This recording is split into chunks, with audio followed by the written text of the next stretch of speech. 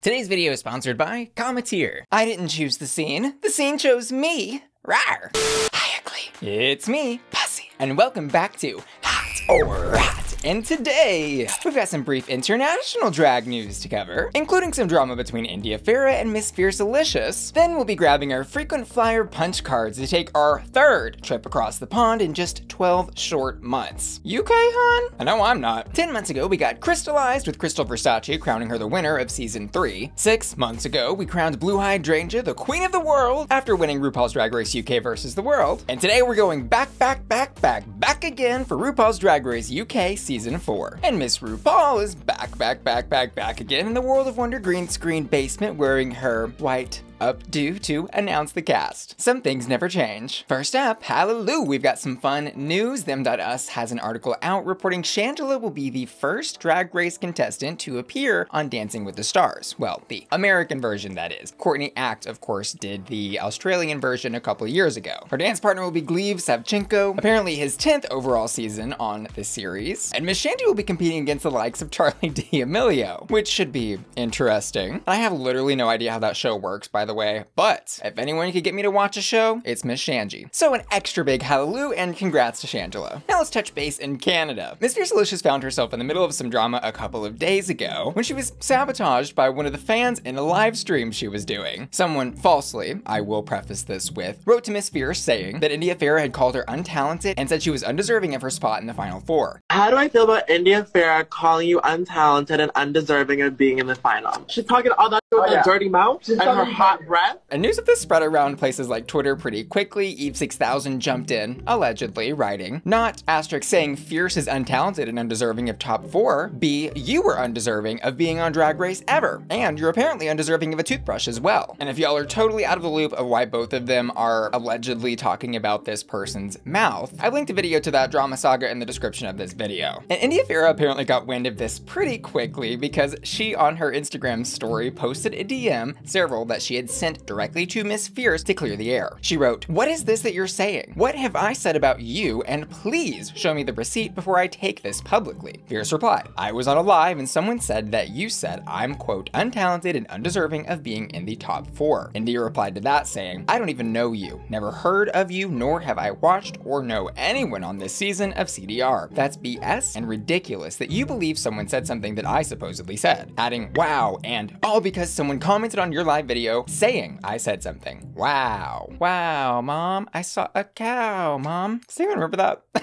And this all came to a pretty quick close after the two queens figured out what was going on. Miss Fierce tweeted this out. "India messaged me privately and explained that she never made any comments about me. Please don't send her any hate." And good lord, messy fans, stop being messy. It's not funny. That was kind of funny. It's not funny, stop it. And as a transition from international drag news and drama, did y'all see the tweet that Canada's Drag Race deleted this week? On the day the finale was airing, they tweeted this out. "Happy hashtag Canada's Drag Race finale day. The crown is up for grabs, ... Who is going to take it home?" With a picture of the beautiful crown. And while this is not funny or dramatic in and of itself, the context is, may she rest in peace, the Queen of England has passed. And this was tweeted out that same day. Very unfortunate.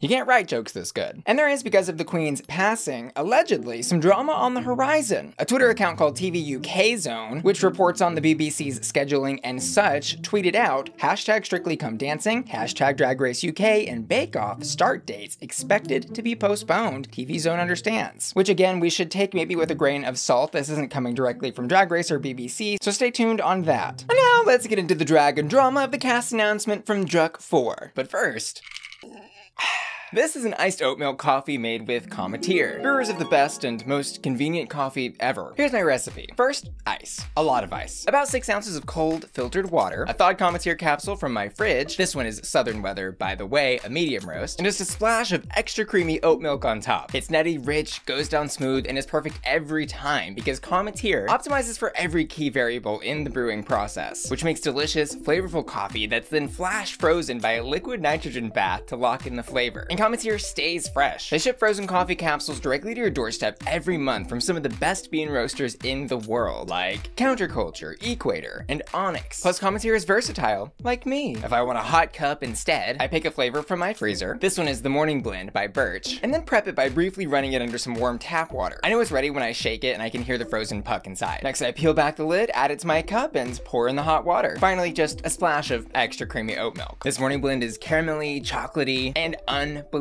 smooth. You can try Cometeer by clicking the link in the description of this video, and act fast because for a limited time, you can get 25% off your first 2 orders when you use code BUSSY25 at Cometeer.com. Thanks Cometeer for keeping me caffeinated and sponsoring today's video. Now let's check our friend counts on MySpace. First up, Danny Beard. With a queen so beardy, she named herself after it. Danny is, as she points out, the first bearded queen on Drag Race UK, though not of the Drag Race franchise. The very first trailblazer to be cast and compete in a season with a beard was Madam Madness on Drag Race Holland. Ironically though, that Danny is introducing herself to the world as Danny Beard and has a beard on, but the makeup that she's wearing is not in any way accentuating or highlighting the beard. In fact, it's hiding it, which I guess I thought was a little bit of a missed opportunity for her, because if that's gonna be your thing and it's not in how you meet the world, I don't know, it didn't really make sense. But maybe she was just trying to give us versatility off the bat. She tells us her drag is about mixing club kid aesthetic with old school drag, something that when I perused her Instagram, I found she does quite well. Big hair, big body, and crazy looks. Super excited for what she's going to be doing. Danny's 29 from Liverpool, and the look she's wearing is representing the liver bird, the symbol of Liverpool. The theme, by the way, for the entire cast promo was for the queens to represent their hometown in some way, shape, or form. And how she's represented the liver bird in her drag here, I think is really interesting. I love the androgyny that she's presenting here, and she truly is giving us artsy, glam, campy, interesting. The colors are beautiful, and even the way she's layered the different kinds of feathers in the different blue tones to create all that beautiful texture, very, very visually stunning. And I love the hat. Danny, why so blue? This look is hot.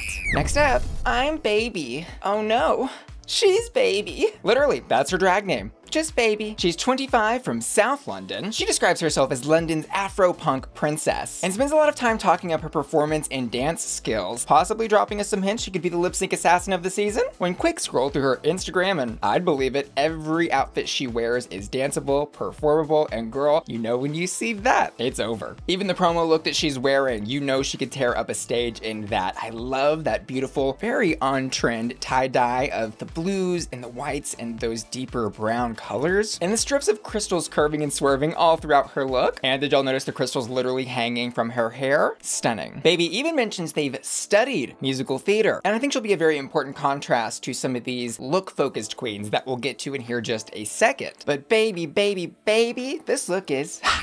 Next up, we've got Jonbers Blonde, who's 33 and from Belfast. Or Belfast? Not Bel-Slow. She says she's been doing drag for 14 years, longer than I've been alive, and puts herself into the fashion category of the drag world, continuing to describe herself as a high fashion pig. This queen is very campy, very goofy, also apparently not afraid to make fun of herself, says that if you see her in a show, you're gonna be seeing lots of crab walking, which I guess means that she can't dance very well. Her look, she says, is inspired by the beautiful fields of Northern Ireland. This is her interpretation of what a farmer would be if they were a fashionable farmer.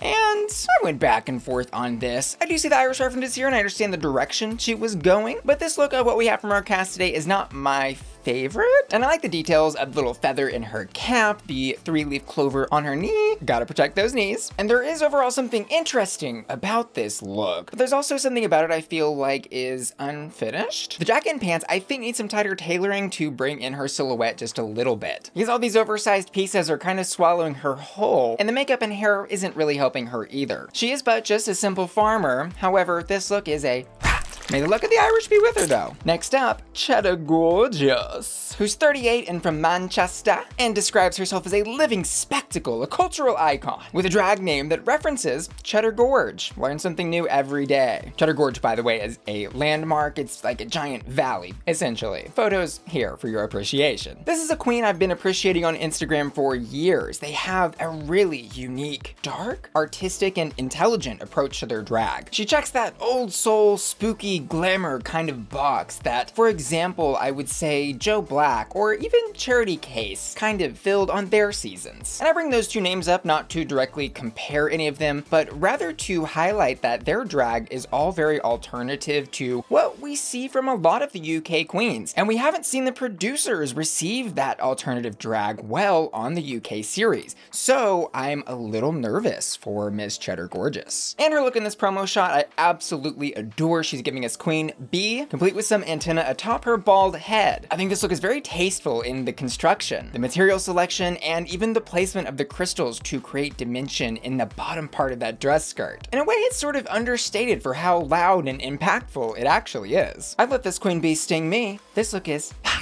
Next up, Just May from Essex. Don't kill me for that. But you heard me right, her name is Just May. And she has a self-proclaimed obsession with Jerry Halliwell. She also says that she is the premier Jerry Halliwell impersonator. Or maybe this actually is just Jerry Halliwell. It's not. Her Meet the Queens interview kind of left me wondering why she didn't just name herself just Jerry. Because I feel like I left it knowing more about Jerry Halliwell than I did just May. And her Instagram doesn't provide many more clues to who this queen truly is. Regardless, I am interested to see what her drag is, though beyond just making jokes about Jerry Halliwell. Because the actual look she's wearing doesn't do a whole lot to explain to the world who she is either. She's wearing the flag of Essex, which is just a red background with 3 swords on it. It's campy and funny in a very dry, satirical way, as is her personality. She has this kind of flat delivery that says everything I'm saying is a joke and nothing is serious. In this look, as a look, I don't mind. I just think it's missing a bit of polish. For example, I'm not so sure the wig she's wearing is doing a whole lot to expand upon the flag that she has loosely recreated on her body, and some of the details like the actual swords just sewn onto her waist look a little arts and craftsy. So I'm gonna leave this look with just a rough. Next up, she's ready for her close-up. It's Starlet, and she's another, air quotes, look queen, who I've been admiring on Instagram for a couple of years now. Seriously, the technical precision with which she does her makeup is insane. She describes herself as polished pinup, which is evident in the look she is wearing today, and tells us that she is from Johannesburg, South Africa. But nowadays she resides in Surrey. And this look she has on is simple, elegant, gorgeous. It's gold as an homage to her hometown, Johannesburg, which is known colloquially as the City of Gold. And I think she very much has captured a refined aesthetic here. I'm getting the Marilyn Monroe references, and as a nice surprise, I might add, seeing every detail of this look is thought out and perfected, just like her makeup is. This look is absolutely 24 karat golden hot. However, I will say, she was a little demure in her interview. And Drag Race is often about being the loudest or funniest one in the room. Girl, you gotta play to the cameras. And because of that, I am a little nervous for Miss Starlet. But I hope she finds her spotlight. Next up, Sminty Drop, who is 23 and from Lancashire. I hope I said that right. Y'all bully me every time I say that city name, and if I didn't, get over it. And Sminty proudly tells us in her interview she is from the house of Kendall, of Gothy Kendall, the biggest loser of RuPaul's Drag Race UK, went home first 3 years ago. And this queen I am absolutely stoked to see hit the runway. Their Instagram looks are incredible, jaw-dropping, gorgeous, very alien supermodel, as she herself describes her drag is. She's gotta be, what, 10 foot tall in drag? Her appearance is so striking. And she's not just tall with great looks, but if you check out the Instagram captions, you'll see that she actually has made quite a few of these looks that she models. So let's focus on her promo look today. This is scary, sexy, interesting, weird. And I love the different textures that she's contrasting here, that shiny PVC on her legs versus that almost bug abdomen-like bodice that she's wearing. She's kind of giving me drag Beetleborg mixed with a vampire bat in some ways. And obviously the way that hair swoops with the red crystals matching the shoes, I mean, this look from head to toe is absolutely breathtaking. And of course, 5 flames worth of hot. Why don't you come around and abduct me sometime? Next up, Black Peppa, who's 29 and from Birmingham, but originally from the Caribbean. And this bitch had me completely dead when I was watching the Meet the Queens, because she explains that her drag name is born from loving spices, pepper, and Peppa the Pig, who, if you don't know, had a viral clip years ago, and she's talking to her friend Susie on the phone, asking her if she knows how to whistle, because Peppa Pig can't and wants to learn how. Susie then effortlessly whistles. There is some silence on the phone, and Peppa Pig hangs up. And to not only explain this clip on your Meet the Queens promo, but to have your drag name be named after the iconic Peppa Pig, I love her. I love her for this. This is a queen who, just based off her interview being extremely relatable and down to earth, and seeing her look being the insanely high fashion, incredible look that it is, girl, I'm gonna place my bets on final 3, final 4 right now. Her look has to be one of the most beautiful of any promo shot ever. It's inspired by the brown pelican, the national bird of St. Martin, the Caribbean island she's from, and it's just, I mean, come on, absolutely breathtaking with all of those layered jewels, feathers, textures, sparkles glittering, and oh my god, the attention to detail unmatched. This look is hot. And by the way, her Instagram is full of more fashion, beauty, and insane drag. I can't wait to see what she does on this season. And next up, we've got Pixie Polite, who's 29 from Brighton and describes herself as the Belle of Brighton. And she reveals there's quite a bit of drag race nepotism happening this season, as she is the drag sister of Something Wong, Bag of Chips, and Tia Coffee, also revealing that she dated Tia Coffee. She says she can sing, dance, do comedy, yada, yada, yada. I'm getting very entertaining. You want her to host the party type of drag queen, and is yet another self-proclaimed camp queen. Girl, they're gonna need to bring some tints for this season. Her look is tapping into those retro futuristic Judy Jetson Hooker kind of vibes, but make it Fabergé egg. The partial hoop cage skirt I think is a fun detail and a great contrast to this relatively simple bodysuit that also has pretty crazy shoulder pads on it. And while this isn't the craziest or most in-your-face look here, I think she did a great job of presenting something pretty simple and Pixie Polite. I'm gonna give this a 3 flame hot. And next up, the literal doll of the season. Look at this queen. This is Dakota Schiffer, who is 22 and from Sussex. I cannot believe that she's real. And she's not just perfect in this promo photo, but in all of her other Instagram ones. She's got a very clear aesthetic and perspective that she approaches drag with. She describes herself as 90s to 60s, saying her icon is Sharon Tate. And girl, she took that and ran all the way to the bank with it. And I love it. She is, I guess, what some of these queens might call a look queen. I don't see tons of stuff, for example, of her in the clubs or out and about like some of her peers tonight. She also is proudly the first trans contestant of the Drag Race UK franchise, and her look is gorgeous, gorgeous. I mean, this is a very interesting way, I think, to approach a classic silhouette. She's got soft pastel color blocking, chunky heels, and some feathery hems on her sleeves. This look is obviously hot, but the big question mark, I think, remains. How will she apply this cute little aesthetic to the cutthroat competition that Drag Race can be, which is to ask how much of her talent is beyond the Valley of the Doll. Next up,